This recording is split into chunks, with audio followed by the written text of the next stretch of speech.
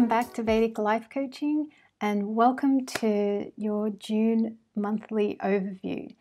In this video, what I'm going to do is I'm going to take a very big high-level look at kind of what's happening in the world, what's happening astrologically, and it's going to be quite interesting. We're going to match some things up. We're kind of going to put our finger on the pulse of the zeitgeist, or we're going to check the temperature of the collective consciousness, that sort of thing. We're going to see where are we at, and we're going to see how that matches up astrologically, if indeed it does match up astrologically. Sometimes, it's a bit of a post-rationalization with astrology, which is fine. I think it's a terrific language to use to kind of put a framework on some of these abstract things like culture, like the mood, the atmosphere of the collective in the world today. I think sometimes we need to framework these things, we need to pin these things down, and thank goodness we have the language of astrology to do just that. So as a high-level look, and before I get into this is the first time I'm doing a monthly overview in this way, in addition to the two part 1, part 2 videos that I've been doing. Okay, this is my second month doing this. So last month I just did part 1 and part 2. So I am still exploring the structure of how I want to do this, and I am still experimenting. So this time I had this brilliant idea. Yes, I'll do part 1 and part 2, where you can go in and click on your actual sign and just watch your bit and carry on with your day. So you've got that, you've got the detail for your personal self. And then I thought it'd be really quite neat to have, on top of that, just one more video which covers, what's going on in the collective consciousness and can we see any trends astrologically. And I think that is a really neat format. It also enables me to shift things in and out a little bit. So last month I looked at Saturn as part of your slow-moving planets. And this time I'm pulling Saturn out of your slow-moving planets, and I'm going to talk about him here in the monthly overview. So the reason I'm doing that is so that each month there's a little bit of variety each month. So in your monthly one, this time I'm focusing on your Rahu Ketu axis, Ketu Mars conjunction. I'm touching on your full moon a little bit, so that's a little bit new and different there. So each month I'll just vary it. So maybe in the monthly overview next time I might be talking about Rahu Ketu axis, or I might focus on Jupiter, or I might focus on Mars. It might be something different. So that way, for the slow-moving planets like Saturn, for example, which stays in a sign for 2.5 years, it's not going to get boring. It's not going to get repetitive. You know what I mean? So that's what I'm looking to do. So be prepared that each month the structure should change a little bit, but it will always be, I'm hoping it will always be, part 1, part 2, and then a nice overview video where we're looking at collective consciousness. We're looking at, what's touching all of us, regardless of what house, just in terms of what sign things are happening in the zodiac. So I think this is going to be a format that should work. It should keep it interesting for you, fresh and interesting each time, and it'll keep it fresh and interesting for me too, because, we need some structure, but we also need some variety as well. Right, so let's take a look at the month at a big high-level overview. Big events. We've got summer solstice happening on Thursday, the 21st of June. How exciting. So that's going to be a really long day for us here in the Northern Hemisphere. And if you're in the Southern Hemisphere, g'day, my fellow Aussies and Kiwis and South Africans. I don't know, do you guys have like a g'day equivalent? I don't know if you do. Tell me if you do, because I'd love to say hi. I should Google this. I'm so tempted right now to Google what should I say to people in the south of Africa there. And of course, any other countries that I've just missed out. I've probably missed out loads of things. But yeah, I mean, you guys are going to have, in the Southern Hemisphere, a rather short day, and it's probably going to be cold. So that's going to be lots of fun. You guys have longer days to look forward to, and me, I've got shorter days to look forward to, which I can tell you I'm very happy and grateful about, because it means I don't have to wait till very late in the evening to be recording these videos. I quite like to have the night energy around me as I do this work. So we've got the summer solstice, 21st of June. We've got new moon happening June 13th in Taurus, which is fantastic. And, good time to plant seeds, good time to plant wishes, all that kind of thing. Yes, it's Taurus. We're dealing with the Sidereal Vedic Astrology system here. And, great time, Taurus. Hey, I mean, what do you wish for materially? Maybe jot some things down, start visualizing, that sort of thing. And then, of course, we've got a full moon, June 27th in Sagittarius. And if you watch your little mini report in part 1 or part 2, I did touch very briefly on the full moon in terms of which house it's going to be happening for you and what kind of culmination to expect or what kind of thing you might be looking to integrate into your life. So if we take a look at the collective consciousness and see what is going on out there, I have been keeping up with various media on various things. I watch a lot of YouTube and I read a lot of the New York Times, The Guardian, the Sydney Morning Herald. So it's kind of US, UK and Australia. These are the media outlets I tend to tune into, and I've been watching lots of things definitely over these last few weeks. And what I've noticed that's huge in the collective consciousness right now is definitely the metoo movement. Everyone seems to be talking about it. It is the big thing, and I was looking at that astrologically.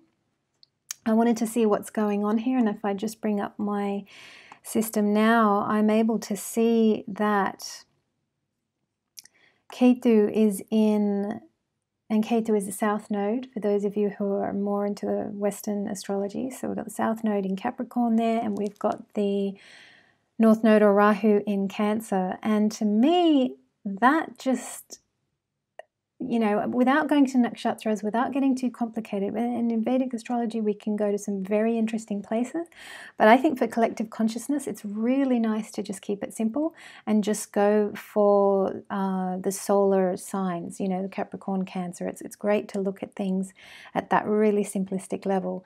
And really it's very interesting when you look at Capricorn and Cancer, because what do we have here? We've got a sign that's very masculine.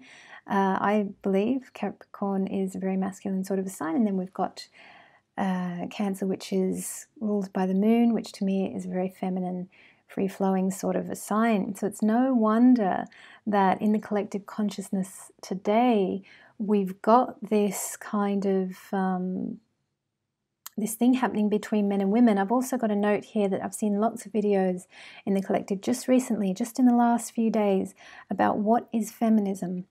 That's been a big topic, and I know that ever since Meghan Markle got married, which is a recent thing that happened this month, now there are a whole load of videos and debate and discussion going on in the collective consciousness about, is she really a feminist? And that is quite interesting as well. A lot of videos about that. So it's no wonder that there's quite a debate going on between, it's a power battle a little bit with Me Too. There's a lot of talk about women being paid the same in workplaces. Why is it that some women aren't earning as much as men, even though they do exactly the same work? And that's a really big topic of conversation. I'm going to have a sip of water because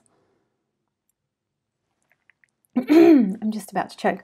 So this is really interesting, isn't it? It's like, and I'm looking at this and I started clicking around on my screen. I started clicking around, all right, when did Rahu Ketu axis come in here? So I'm going to talk about Saturn here. I am also going to talk about Rahu Ketu axis a little bit in terms of the collective, because this was so interesting.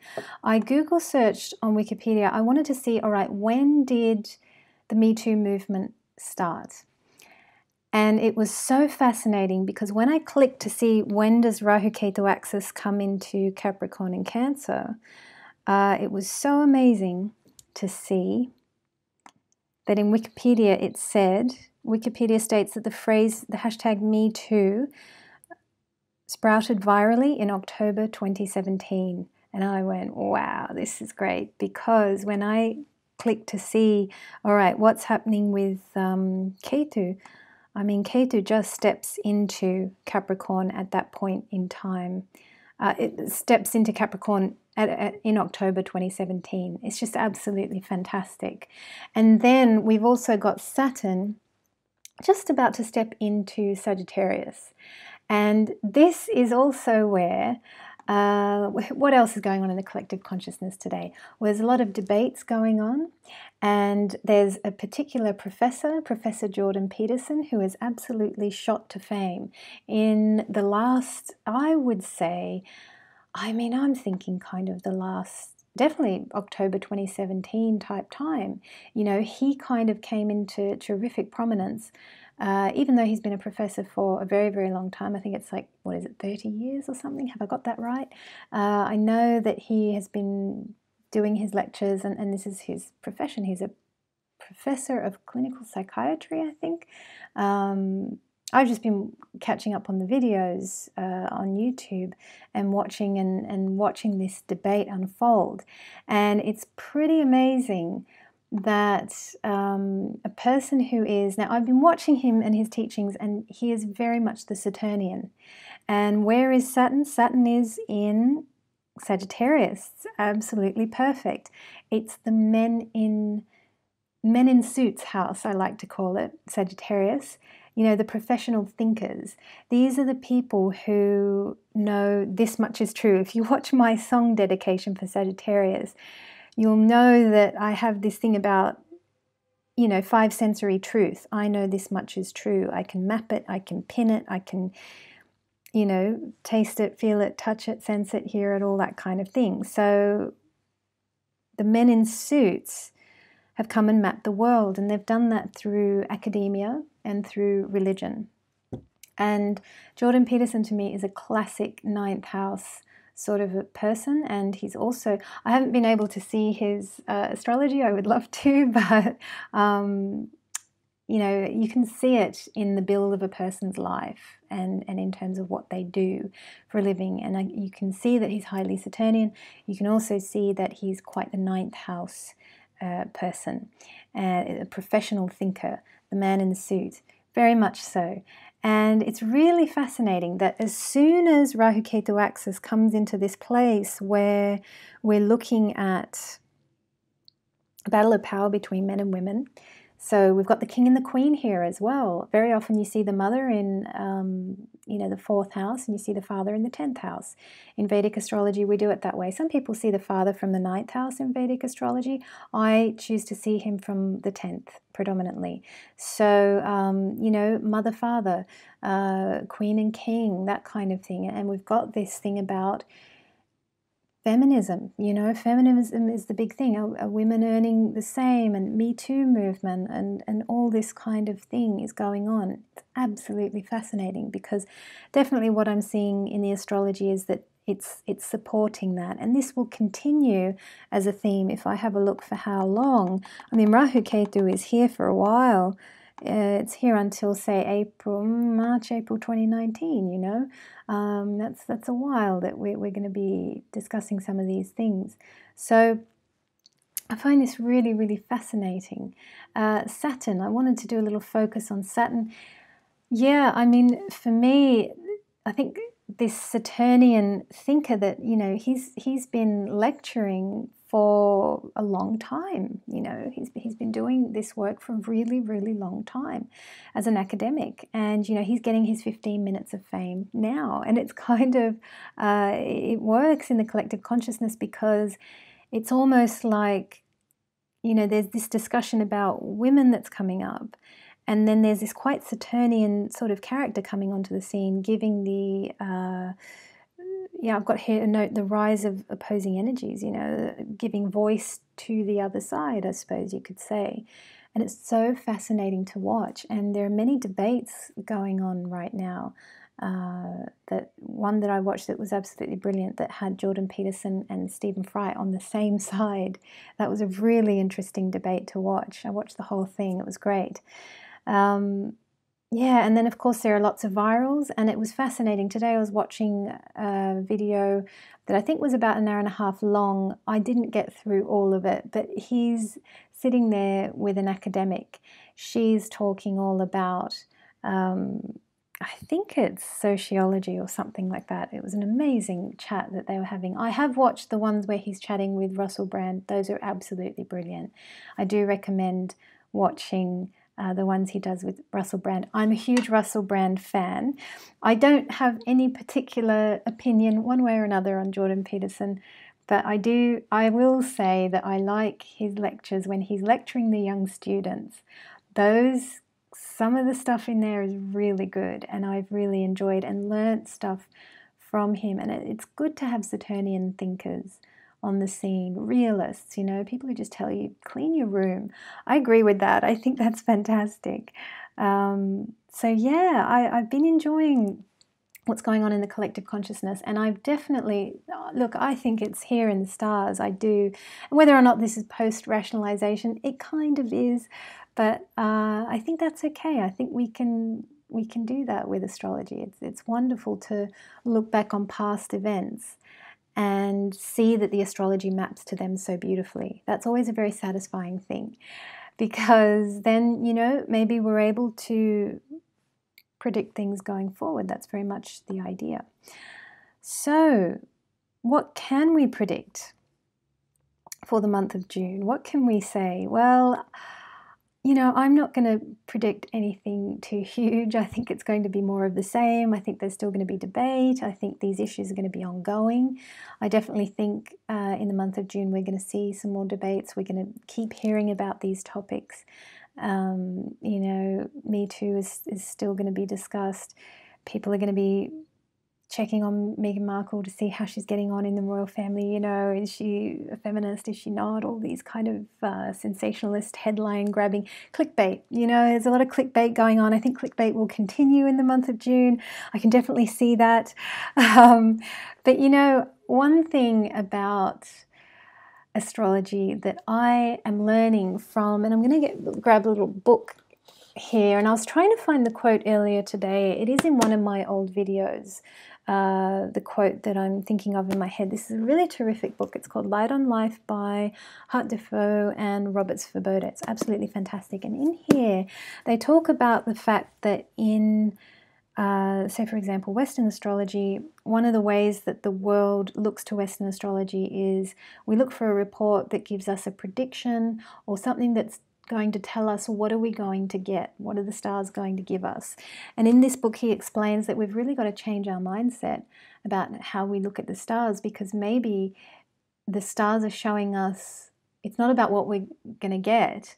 It is a little bit of that JFK moment, ask not what your country does for you, ask what you give to your country.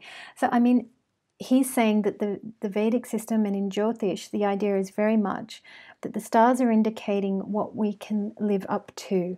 It's not so much about what are we going to get, but what do we need to live up to? What do we need to rise to? What have we come here to do? And I can say for the month of June, I do think Saturn's energy is going to be quite prominent. Saturn is going to be, in fact, if I have this correct, oh dear, I've gone into 2019 in my time machine, so let me come back to 2018 and let's come up to June. Yeah, Saturn's going to be retrograde by the looks of things. He's going to be retrograding through Mula Nakshatra. So this is what I want you to do for the month of June. Instead of it being about what am I going to get? It's more about this energy is an operation. Saturn is going back through Mula Nakshatra. He's going back. He's covering some old ground. And so will you, quite possibly. You might be covering some old ground too. You might be thinking, God, haven't I dealt with this? It's coming up again. But here's what you can do to make the best of this energy that's coming up for us. You can look at the masculine and feminine energies within your own life. And it's just a thing of observation. It's not about increasing one or maximizing the other or this or that. It's about looking and going, wow, okay, cool, that's so interesting. And, seeing that, wow, when I was a kid, I was such a tomboy. And now, all I want to do is buy some pink nail polish or whatever it is, or God, I want to dye my hair. One of my friends, she dyed her hair purple. I absolutely love when people do that. I think millennials are so cool. When I was working in central London a few months ago, one of the young account executives who came to brief me, she had this blue hair, and I thought, wow, that's just great. So, you know, I mean, this modulation of masculine, feminine energies is terrific to look at, and the unexpected blends that we get within ourselves and the changes that we have within ourselves, how we're different to what we were a decade ago. That's always really fun to look at and explore. So that's a little bit more Rahu Ketu type analysis there. But in terms of Saturn, what do you want to be looking at with the Saturnian energy? Okay, what do you want to get to the bottom of? What do you want to get to the root of mentally? What are you grappling with intellectually? Is there anything? Is there something you want to learn? Is there something you want to understand? You know, and sometimes we want to use our mind to do things that aren't really in the domain of the mind. But you know what? It's okay. This is the time, I think, to work the mind and use the intellect and, you know, understand emotions intellectually.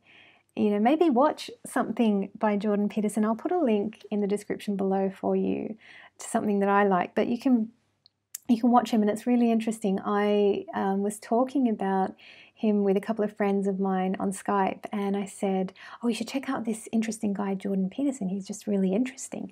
I don't have an opinion one way or another, but he's interesting.